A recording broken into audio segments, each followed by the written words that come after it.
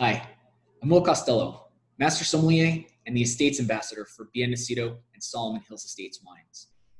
Solomon Hills is one of our vineyards located 7 miles closer to the ocean and really focused on light, bright, and fresh mineralic tones. In fact, the whole vineyard is planted on beach sand. You could dig for 20 feet and never hit a rock.